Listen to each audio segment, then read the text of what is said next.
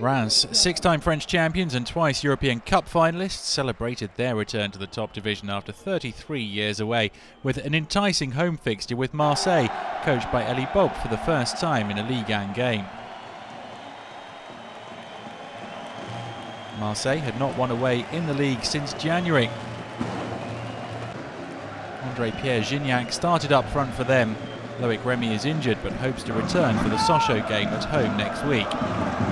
Charles Cabaret strode forward for Marseille and had his shot tipped over by Reims' Togolese keeper Kossi AGASSA. It was a true hit from the Burkina Faso midfielder Cabaret. This was a first half of limited chances. Floyd AYITE, another Togolese, crossed for Kamel GHILAS, and the former Hull City man should have done better.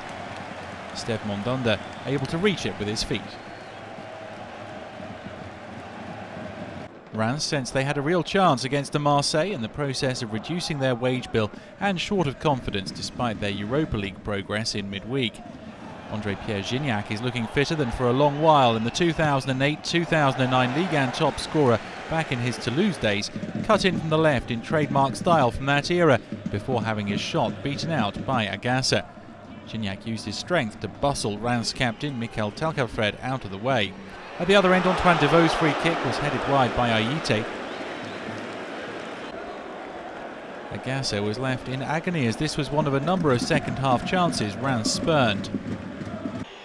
AGASSA, though, was the Reims hero once more as Benoît CHEYROU's free kick found its way through to AYEW and the Ghanaian directed a header on goal. Further away from AGASSA and AYEW would have scored. Marseille were now in the ascendancy. GIGNAC had another opportunity, electing to go for the near post. AGASSA standing strong and tipping it around for the corner.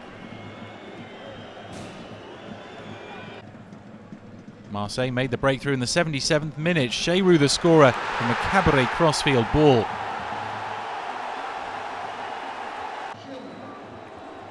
CHEYROU connecting very well, and it went through AGASSA's attempted save. 1-0 and a winning start for Marseille and AYITE in his first Ligue 1 game since 2009 when he was in charge of Nantes, who were relegated.